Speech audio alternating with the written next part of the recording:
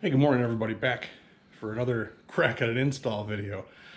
Last one didn't go so well, but we'll give this one a try. Two things we're working on today for the Road Glide. And one of them is just kind of a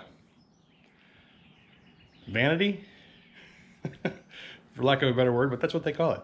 I got a new license plate and didn't have enough room for what I wanted to say on it. So that one's gonna go in my car, but this one for my bike is kind of the channel name. And we're also going to install a new air filter, a new air intake, not the intake, just a filter today. So we got this rolling today. Went with the Arlen Ness intake and my license plate. So this is the part we went with. And kind of picking away at a stage one, I guess you call it.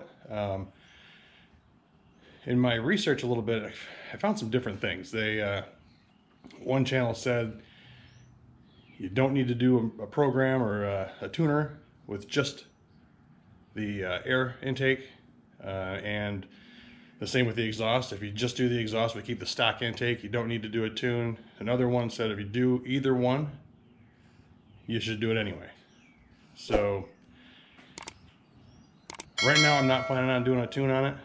I'll worry about that when I do the exhaust, if I can convince Mrs. NVA to allow that process to happen. But we'll take a minute to get set up here and we'll get rolling on this. And I didn't say it, thank you for joining me today, and we'll get rolling.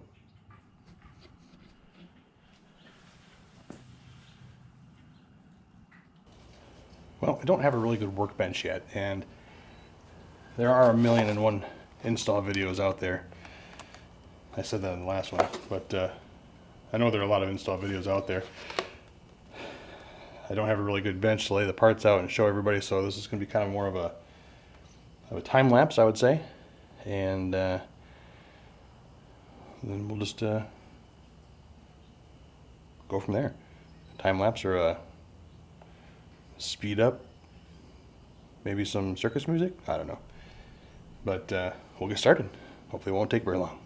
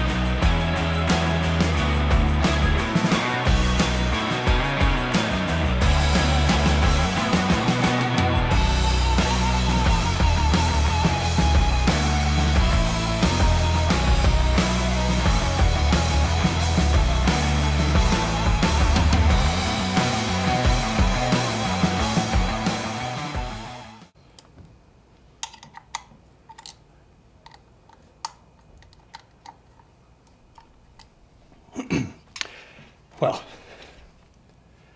that was almost a catastrophe. Pay attention when you're using a foot-pound torque wrench, and the directions call for inch pounds. Great.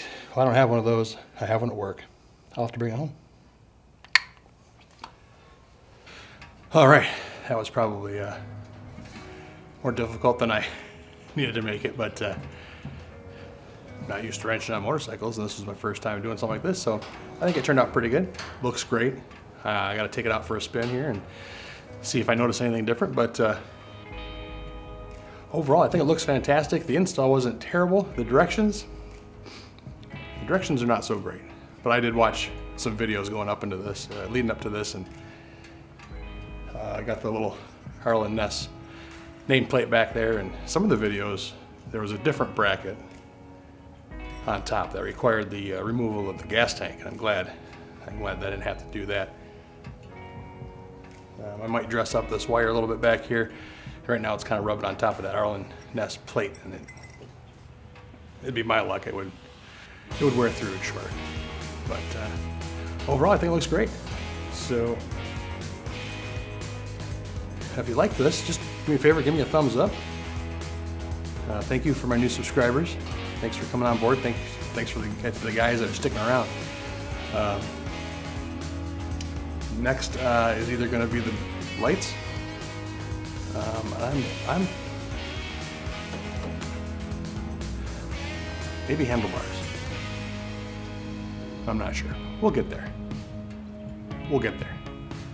Well, have a great day, everybody, and thanks for sticking around for this one, and we'll catch you on the next one.